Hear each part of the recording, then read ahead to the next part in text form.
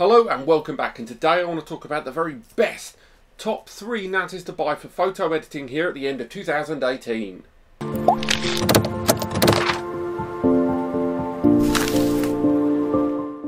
When it comes to buying the right NAS for photo editing, there's a lot of factors to bear in mind. Most NAS server devices do run at 1 gigabit Ethernet, that's the network of most homes and small offices, and this speed is enough to edit files up to about 20 meg.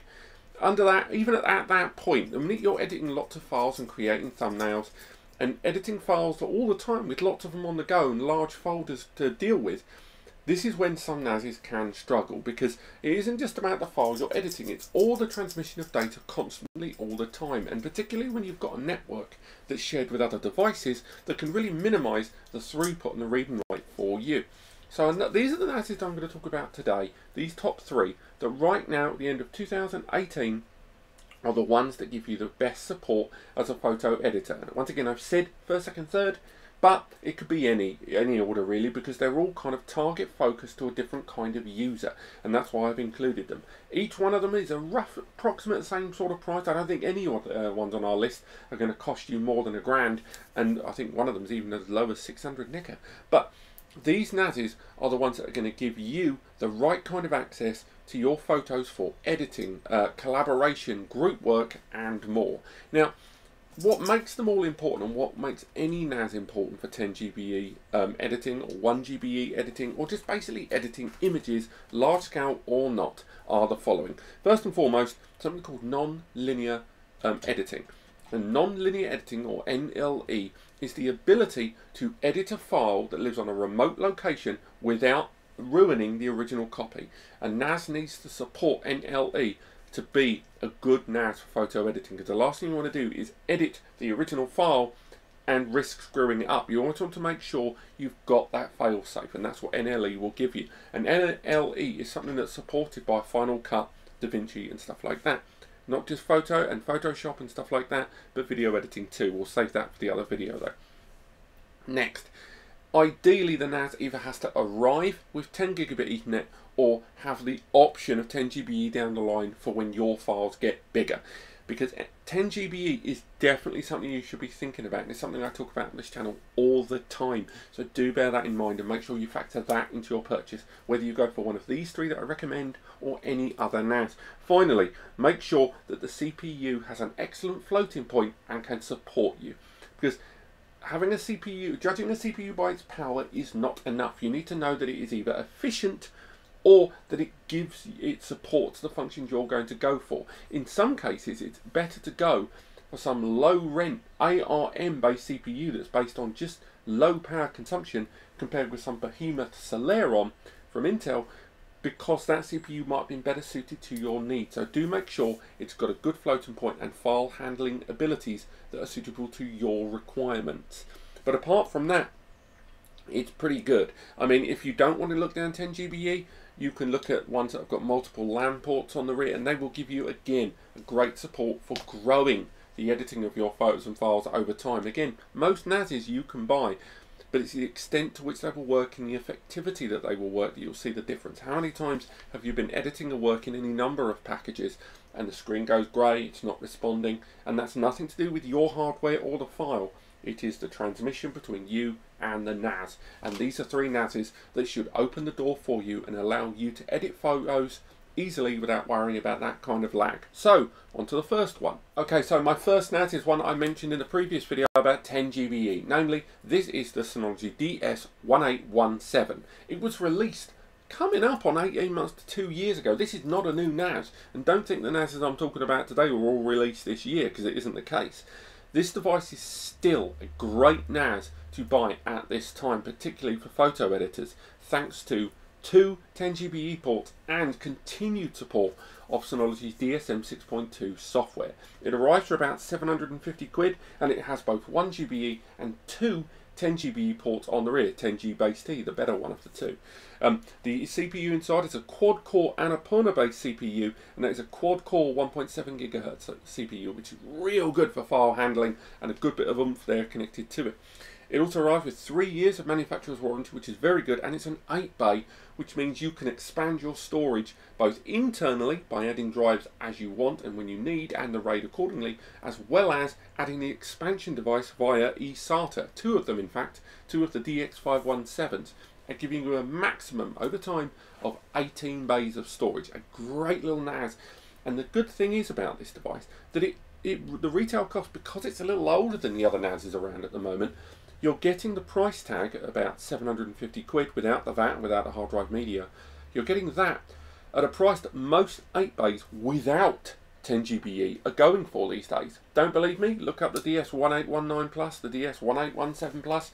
This arrived with 10 GBE connectivity, and it's great for photo editing and even video editing, hence why it made some of my other videos as well. But in terms of, you know, support in software, it is great. Everything from Apple Time Machine to Synology's own great applications for file handling of photos. That Synology Moments app is great, and I'm hoping they're going to introduce a better depth of editing tools with that, but otherwise at the moment it's still a great bit of software. And with that CPU inside and those connections on the outside, as well as the option of adding SSDs to some of those hard drive bays to enable SSD caching, you can remove bottlenecks internally and externally on your network and have a great, robust, long-term storage solution for the editing of your files. Next up is a QNAP, and what a QNAP. This device arrived just under a year ago, the QNAP TS453BT3. It's a 4-bay this time around, and it retails for about 900 quid. I think it's about £920 give or take, without the VAT and without hard drive media. It is not a cheap NAS. Remember, any NAS you look at today, go to Span, they're the best for it. Anyway, this device arrives not only with 4 bays of RAID enabled storage, but it arrives with 2 Thunderbolt 3 ports. So if you're utilizing Thunderbolt in your operation environment, this has definitely got to have your attention.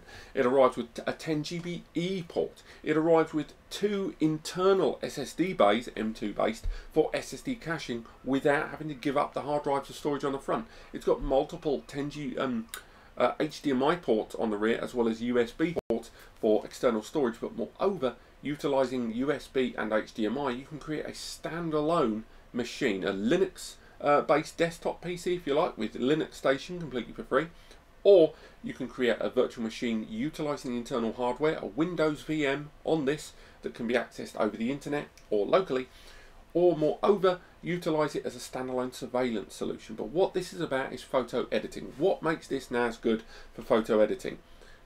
Just the insane number of throughput options, and the way this NAS can be used in your existing workflow of take the pictures, get the pictures there, edit the pictures on a Mac or a PC, then put them on a NAS, network distribution, adding da-da-da-da-da. This means you can replace all of that in the middle with this one device. Connect an SD card reader, you can transfer your files via an SD card reader, USB, directly onto the NAS. Then edit via Thunderbolt or 10 GBE directly to the NAS and edit those files and photos that you've created, those big raw SLR, DLSR, 100 meg photos on this device easily. Then utilize the other Thunderbolt ports. You can connect multiple Thunderbolt devices, or the 10 GBE or the 1 GBE ports, of which there's 2, and connect that to an existing network, and then that has got your distribution taken care of both on the network and the internet. It is a complete time-saving device, and although it costs a couple of £100 more than that 8-bay we talked about from Synology, this gives you a much better hardware spec, a better CPU, the J3455. That CPU available now in this device is a quad-core 1.5 GHz CPU that could be burst up to 2.3. On top of that, expandable memory, expandable storage by an additional 16 drives over USB 3. Insane. It even comes with a bloody remote control. It is a good NAS, a solid NAS, and arrives with a whole host of software and hardware applications. The software isn't as good as Synology's, but if you intend to use your own third-party software like Elements or Photoshop to edit your files and photos, then you're not going to have to worry about that. And what you are getting is a great network and workflow improving photography NAS, and it's why I recommend it so highly. In third place, it's another Synology, but this Synology is different to that first one in a number of ways. It retails for about 650 quid, so it's the lowest price NAS on our top 3 photo editing NAS list. But the reason I've included it in this list is a couple of good reasons. One is one of Synology's few 6-bay NASes, so it's a great middle ground in terms of storage. You've got 6 bays there, so it's between the 4 and the 8 of the previous units. It also arrives with a CPU inside, an Intel based one, the C3538. It's an Atom quad-core 2.1 GHz CPU. It's got 4 LAN ports on the rear which you can link aggregate for up to 4 GBE or use individually. But it also has a PCIe upgrade slot that lets you decide what part of your workflow you want to improve.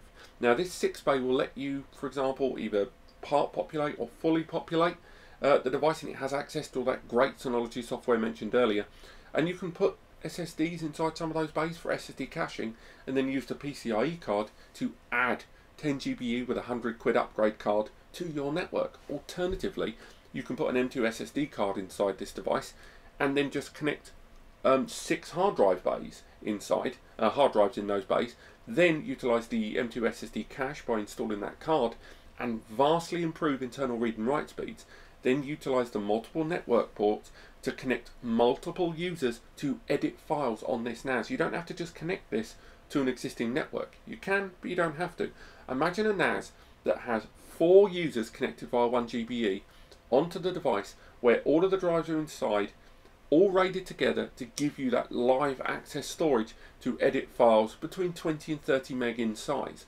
If you want to go bigger than that, that's when you have to look at M2 SSD cache or 10 GBE. But the reason it's in my top 3 is just the sheer weight functionality it gives you at this price, and allows you to choose which way forward with upgrading, because the previous 2 NASes we talked about, as good as they are, they lock you in with what you're buying. They either force you to buy 10 GBE and Thunderbolt and stuff like that and let you pick which one you're going to use and maybe ignore the other, or they lock you in at the level of storage and 10 GBE in the case of the Synology. What this one does is let you pave your own way. It gives you all of the opportunities and then lets you take each one forward as you see fit, and then scales the price down to make sure that you aren't overspending unnecessarily. And it's why the DS1618, this 6-bay, is a very attractive photo editing NAS. If you want to take it further and that CPU is not beefy enough, there are other ones, the 3018XS, but for me, that's why this 6-bay is in my top 3 photo editing NASes of 2018.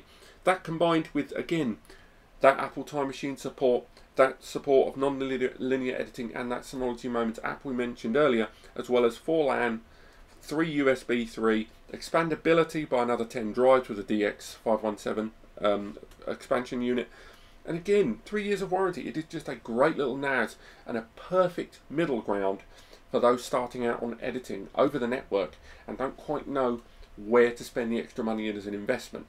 So this saves you from being locked in at £700, £800, £900 early on, but going for the base model and then upgrading with that money in the best way that suits you. But those have been my top 3 photo editing NASes to buy at the end of 2018. If you've enjoyed this or found it useful, click like and subscribe. If you want to buy your NAS, visit theguys@span.com. If you want to learn about NAS, nascompares.com. And thank you so much for watching. I'll see you next time.